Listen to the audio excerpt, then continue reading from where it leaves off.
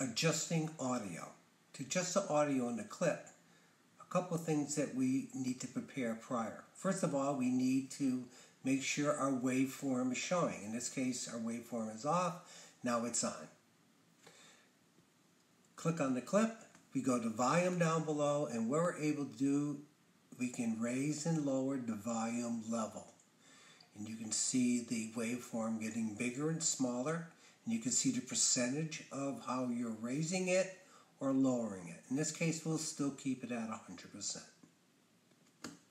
Now, to get a little more fine detail, I'm going to show you a little trick. We go back to Actions, and now we're going to detach audio.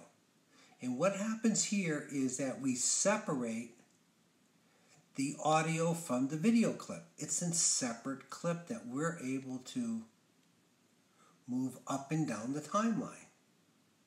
We can move the beginning of the clip, we can move it anywhere we want. In this case, I'm going to hit undo so we make sure we keep it in the same area.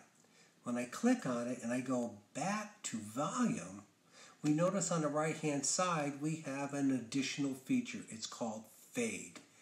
Okay, what we're able to do is fade the audio in and out as we like on that particular clip.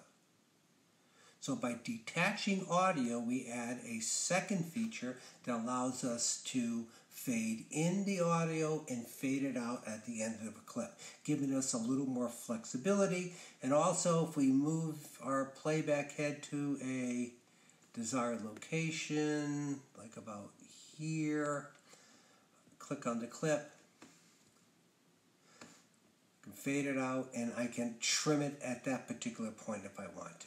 So I have quite a bit of flexibility. So to repeat, we'll reduce these. We'll go back a couple steps. Okay. I click on a clip. I go to volume. I can raise and lower it. I can go to action. I can detach it.